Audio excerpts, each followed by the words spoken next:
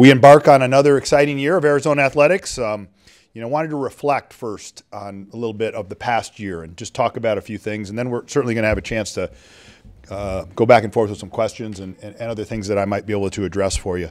But we really had an excellent year in the classroom, in competition, in the community, on our fundraising side. It was really a tremendous year.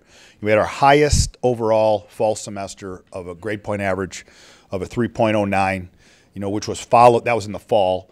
We followed that in this spring with another record-setting GPA of a 3.17. Our current overall GPA of our student athletes is over a 3.2 now.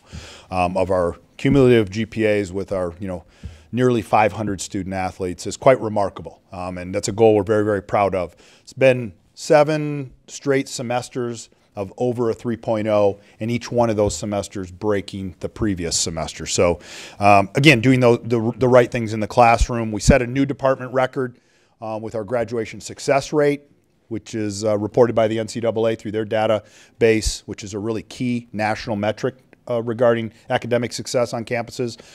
That is at 87%, the highest ever by this program.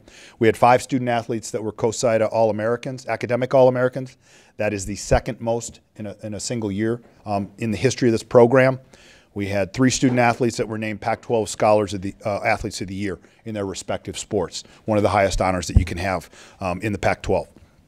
So, these outstanding academic accomplishments were certainly rivaled by what a tremendous competitive success among our programs on what were some of the biggest stages. 14 of our programs competed in the postseason in their respective sports, including deep runs that have been well documented by our women's basketball program going to the national championship game, our softball program going to the College World Series in Mike Candrea's final year, baseball going to the College World Series again, men's tennis for the first time ever going to the Sweet 16, and having a Pac-12 Coach of the Year in Clancy Shields, and our women's golf program going to the semifinals of the NCAA. The only program that has gone to the Final Four of women's golf in the country 3 consecutive times. So it's pretty remarkable. Obviously, winning at 1 and getting to the Final Four in the semis, that's just a tremendous accomplishment for our women's program. Our men's program obviously won the Pac-12 championship. We had a total of 9 team and individual Pac-12 championships as well. 30 student athletes from 10 different programs on our campus earned All-American honors. We had 20 former or current student athletes and coaches who competed in Tokyo in the Olympics, 3 silver medalists and a bronze medalist. So again, the department excellence was accomplished, just a remarkable level. And it was done so over the last year, 18 months, however we're counting this now, under really the pandemic, really difficult circumstances, challenging circumstances. We continued our commitment towards innovation and excellence as we created, our own in-house name, image, and likeness program. Really the Arizona Edge, in collaboration with Eller School of Management, College of Management, and the Rogers College of Law, as well as some outstanding national leaders in the field in building what I think will be one of the very finest NIL programs for our student athletes. Their ability to develop business relationships, partnerships with community, and really grow their brands, learn more about that side of their future lives, what is now current and future lives, and I think that will serve them incredibly well.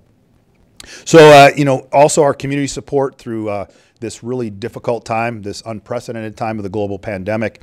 Our department was able to fulfill its mission to provide the key opportunities for our student athletes to become academic, athletic, and life champions. That's our goal, that's our purpose, is to serve our student athletes so that they can have incredible experiences on our campus. And I want to commend our development staff and thank our incredible supporters for another outstanding year on that side, where we raised over $26 million, which is, again, an outstanding year. I call it in that series of another record year, a record setting under just really, it's about $8 million more than the previous year. But that allows us, one, to serve our student athletes so that they can have that kind of experience here, that we can impact their lives. And it was also a key element, quite frankly, and we're going to talk about budget in a little bit, of dealing with and the challenges of our financial situation. It was a key element, and it really reduced the overall impact. So as I said, we faced some really unique and challenging budget times in 2021. Our operational side of the budget, we closed the 2021 year with a $26 million deficit related to the COVID impact.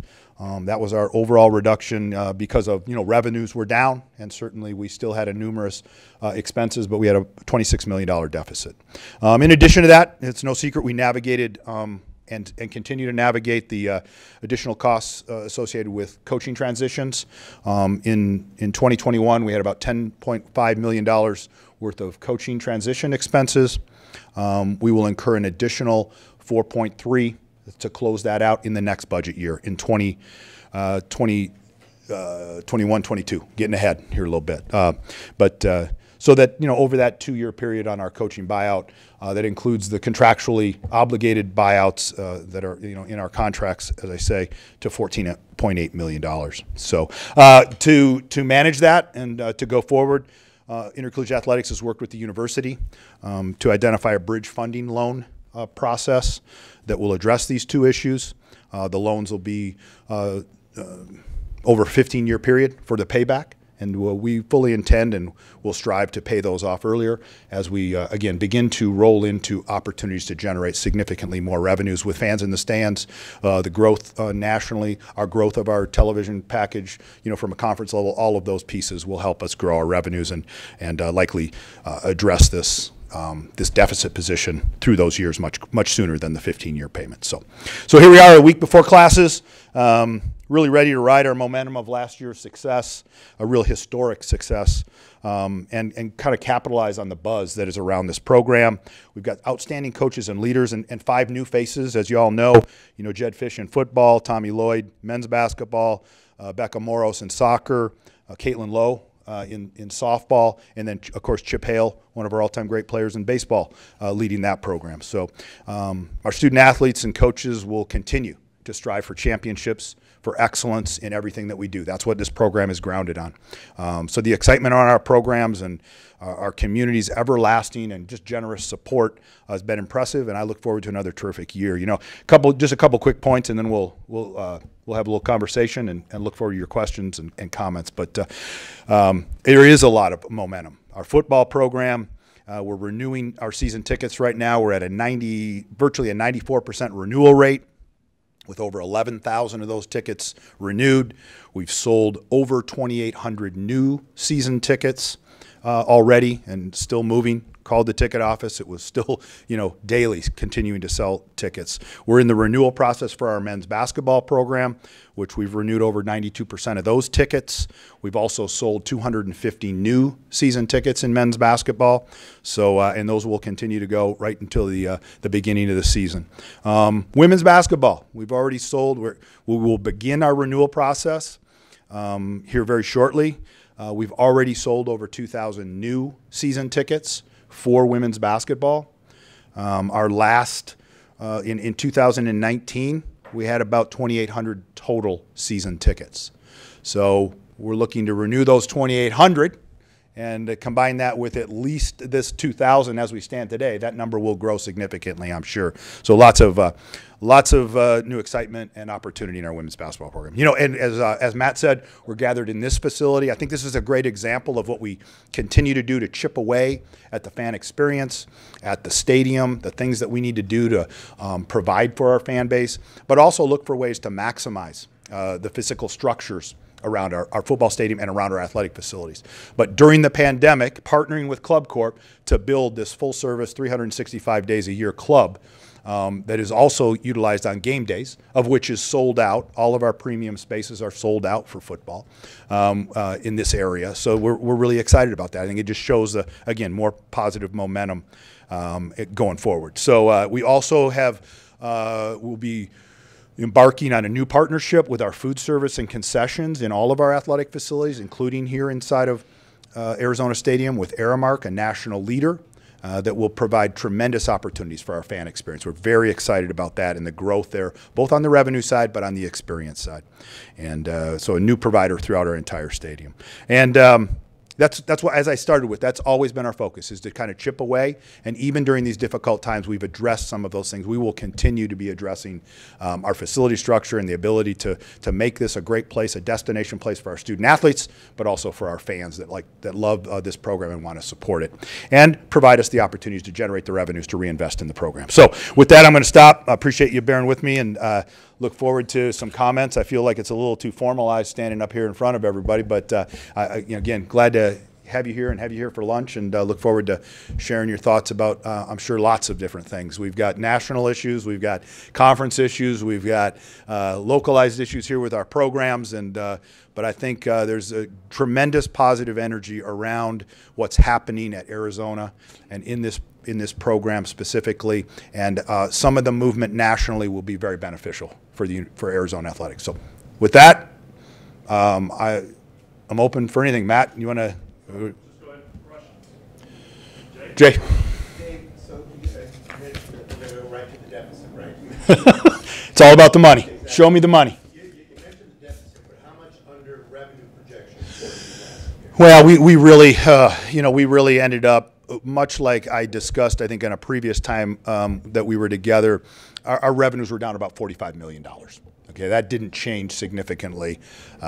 We mitigated that in a number of ways. Obviously, reducing our expenses, reducing sport budgets, reducing administrative budgets. We're really trying to be very, very aware of our expenses across the board. We certainly had to make some personnel moves that were incredibly difficult. We continue to hold line and have a number of kind of frozen positions and positions that we haven't filled. But that's where we were on that. Was the $26 million about? I mean, are you happy with that?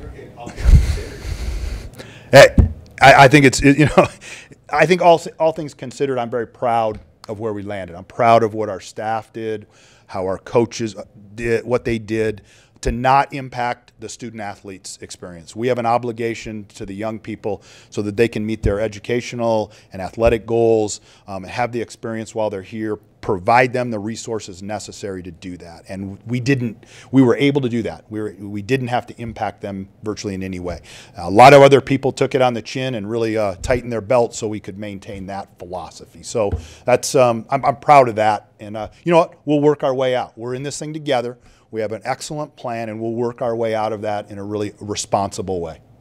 Ryan? I know the Pac-12 extended a line of credit a year ago to whoever universities wanted to take that. Is this bridge loan in addition to whatever money was taken from the Pac-12, or is it separate? It's separate. We did not take a loan from the Pac-12. The Pac-12 was very forward and aggressive in that manner.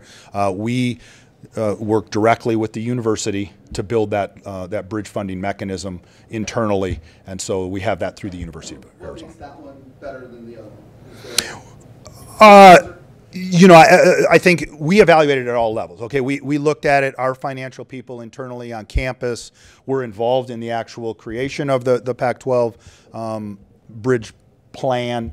I think when it all boiled down to, as each campus evaluated their status in real time, or it just became more apparent, it would be more appropriate for us to do that internally with our university as a member of the university, along with a number of other departments, let me add, on this campus that all have entered into similar relationships. The university maintains that's a better way to utilize the resources that the campus has. We'll pay that back. We'll pay that back with interest to the university through the 15-year plan.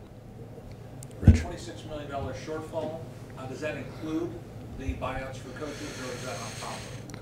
Yeah, the 26 is just our operational deficit position. The coach, that's a separate package. Our compensation issues that we have with the coaches. So that's a different element of a position that we've again put together a financial package to pay off. Follow back up with that. Yep. Where are you? Have you talked to any of your peers at other schools on where Arizona sits as far as the Pac-12 goes, deficits and such? You know, I think I'm like all of you. I've monitored it a little bit through the media sources. You know, I think we kind of sit right in the middle of that. You know, everyone has dealt with this in different ways, but there's been certainly several that are much higher than we are, and some that are lower. But I think, again, I feel good about the steps we took.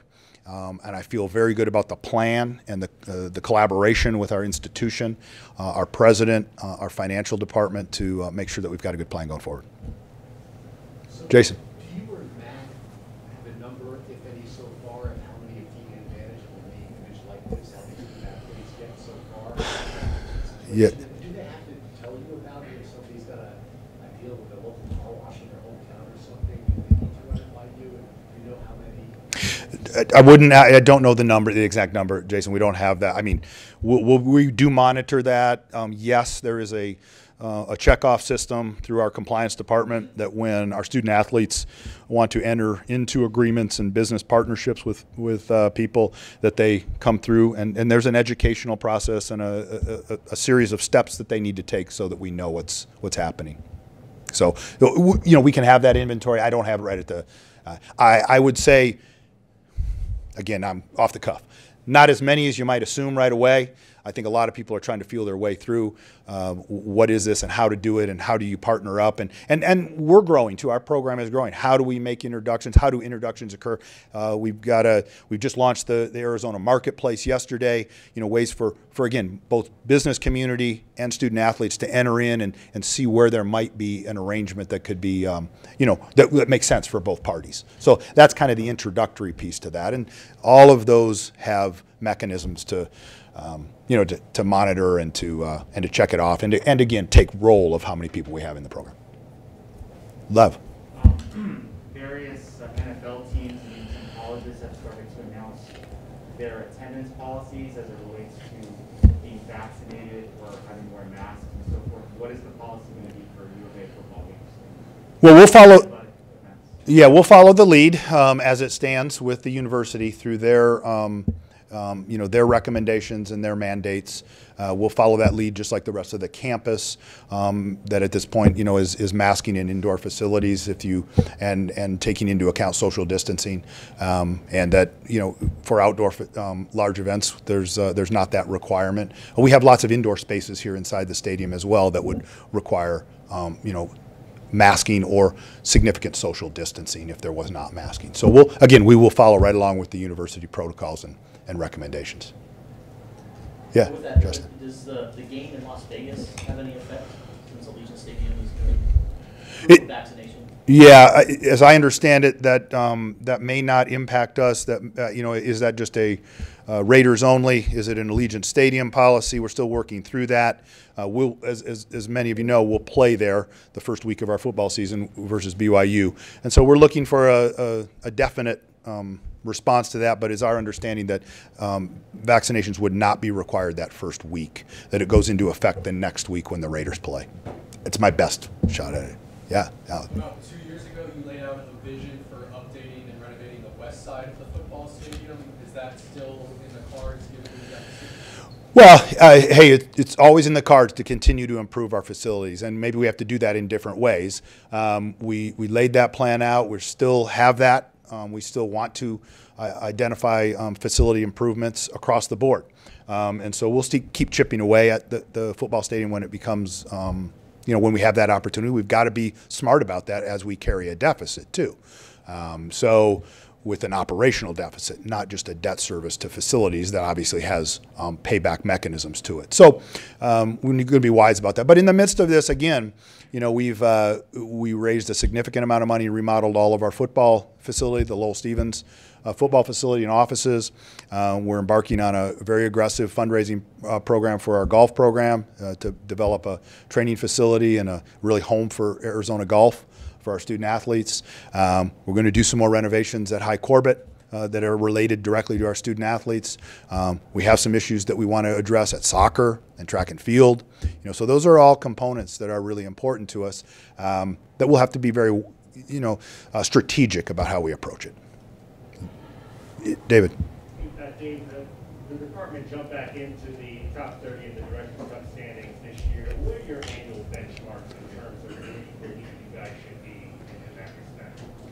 On the Directors Cup? Yeah. Well, I think I'm very proud of how our teams have performed.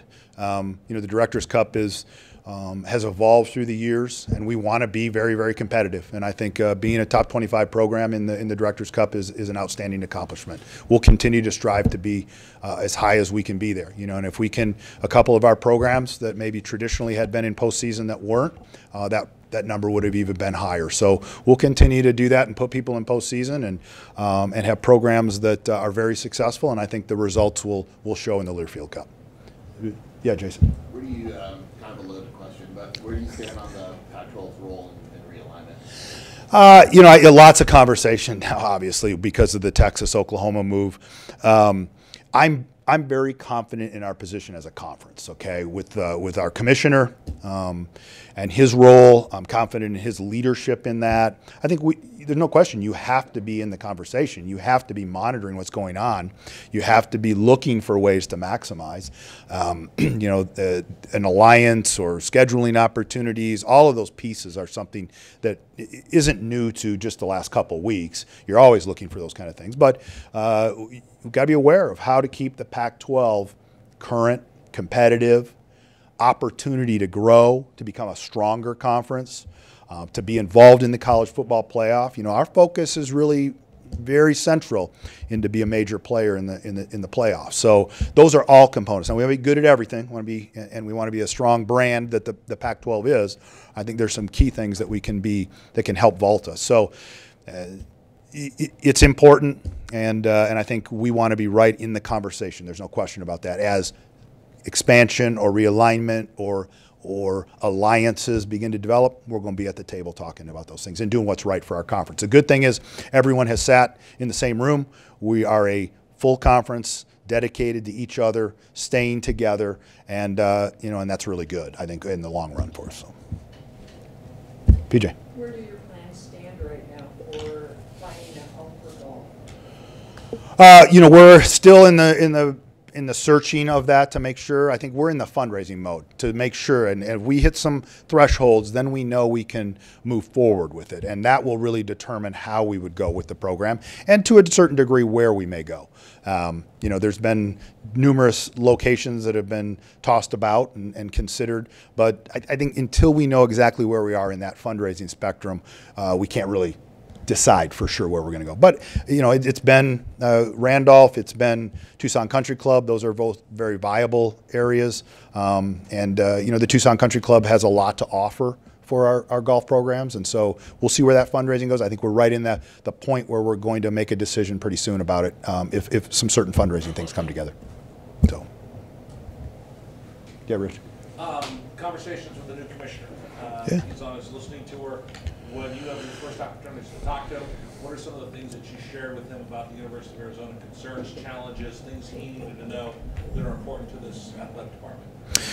I think it's been more general. He has not come to our campus yet. He's he's calendared to be here in the early part of September. So he'll spend 3 days on campus with a variety of audiences. So that's I think when we'll get really down to what our program is all about, where he can really touch it, feel it, and see it. But the conversations have centered around, hey, we want a commissioner who is connected at the campus level, understands what our student athletes are going through, but is also a very progressive, open-minded, big thought person that can vault our conference forward.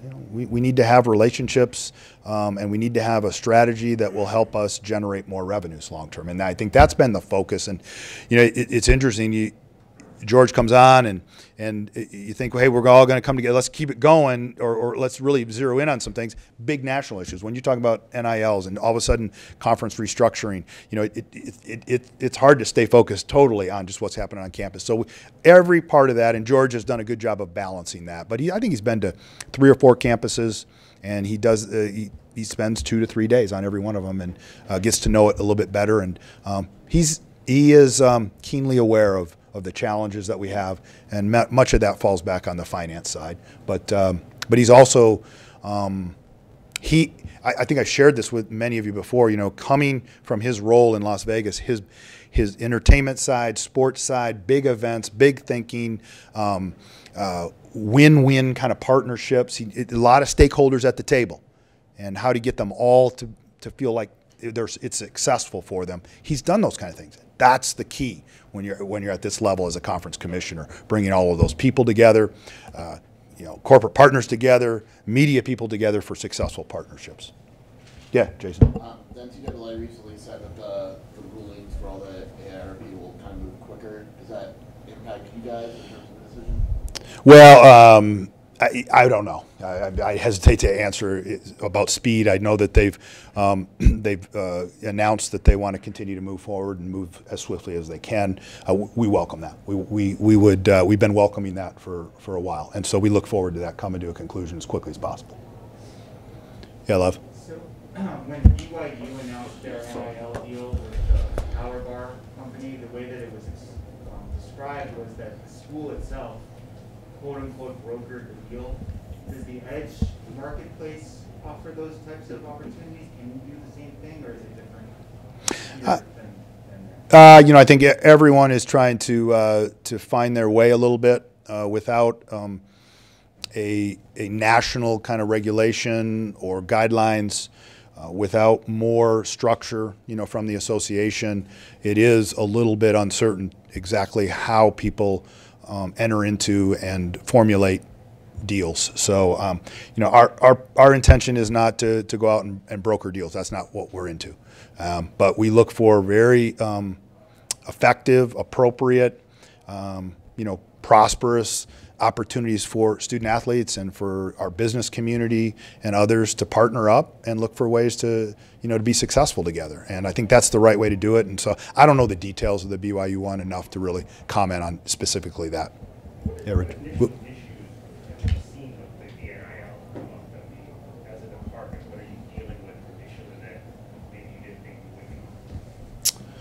I don't know if there's any